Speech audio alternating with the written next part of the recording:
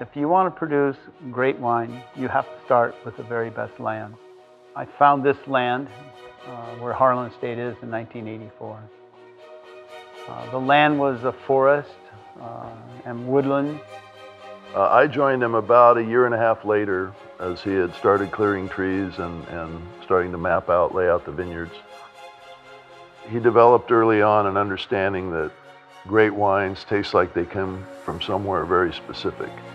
The idea was to create a first growth of California. My perspective of time totally changed. It was the trip to Europe, seeing what had been done in wine growing, especially in Burgundy since the Roman times, hundreds of years, seeing what they've done in Bordeaux especially. And so I put together a 200-year plan. It was about building something for generations instead of how we're going to earn the most amount of money in the shortest period of time. We made 9 vintages before we actually took the wines to market. We wanted to make sure that we had a body of work we were proud of, and the first 3 vintages we elected not to even release. We bottled them, we labeled them, but we never sold them.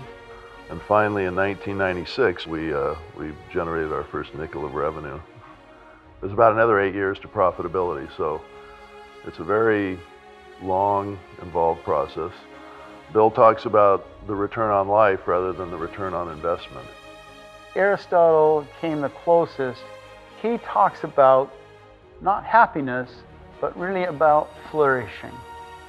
And flourishing is about doing what we love, having a positive attitude, and working on something with greater meaning than any of us as individuals, and hopefully on something that will last beyond our lifetime.